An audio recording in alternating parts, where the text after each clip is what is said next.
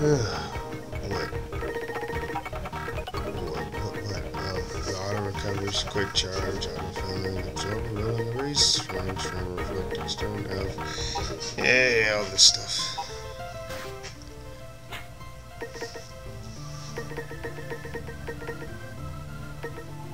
Not the greatest setup in the world.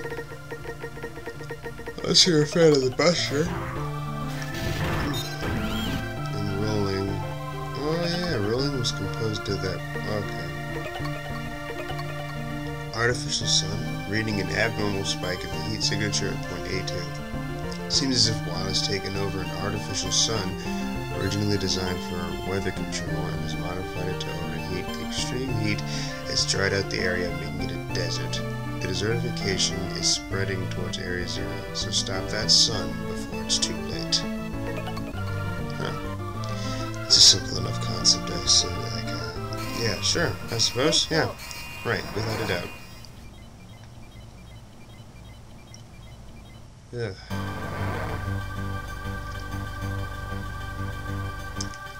Temperature is rising rapidly at your location. Even you won't be able to last long in that heat. Once your armor reaches 100% capacity, you will start taking damage. Hide in the shade as much as possible to stay cool. There are several energy generators. If you can destroy them, you should be able to lower the temperature. Of course, she didn't mention just how many there were exactly, which is a little inconvenient. The concept of this level is don't stand in the light for too long, you'll burn.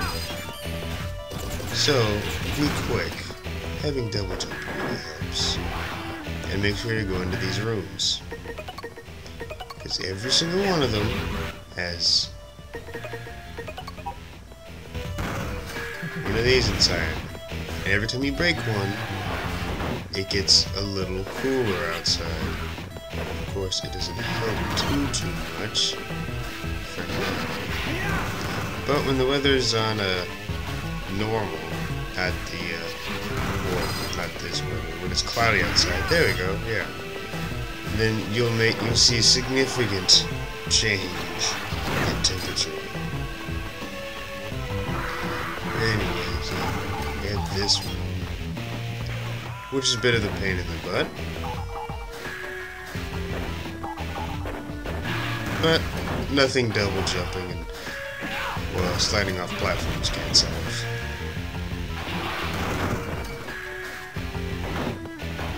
So we come into this one. This is where we fight the mini-boss. I can't remember the name, it was like Tyrant or something. But Tyrant has these lovely little augments called glass cannons. Oh, and a demonstration of the EX skill we picked up from Rhino Magnus, which it doesn't seem to be using anytime soon. Oh, here we go. Yep, that's what it does. Very impressive, right? And completely useless against bosses. Oh, excuse me, well, it's not useless in the totality, but it is mostly useless.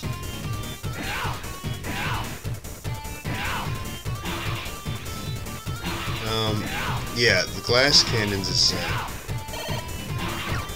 they drop a chip part that you may, be uncomfortable with not having, and are actually probably more uncomfortable to get.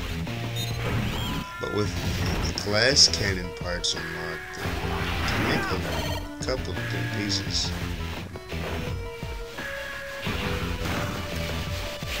And that's what happens when you stay in the center.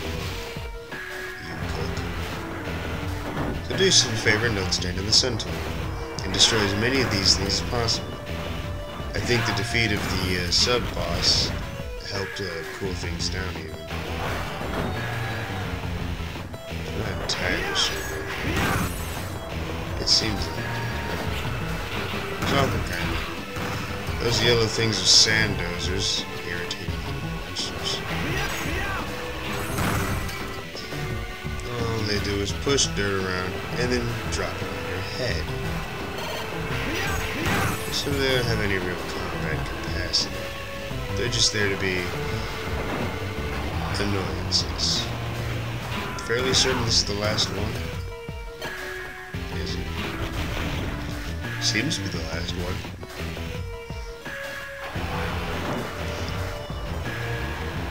Not close enough to last. Oh, there we go. And that's how Sandozer attacks. Seems inspired, doesn't it?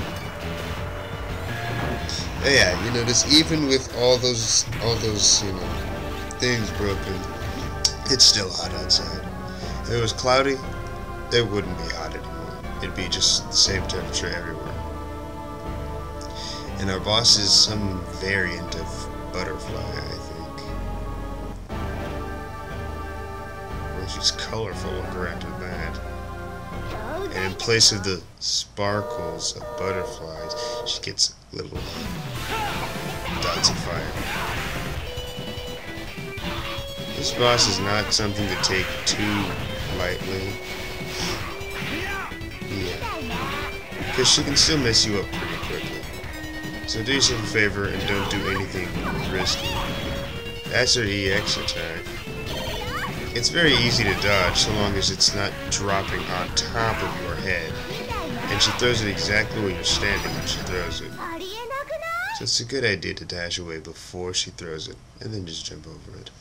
It's a fairly simple attack to dodge.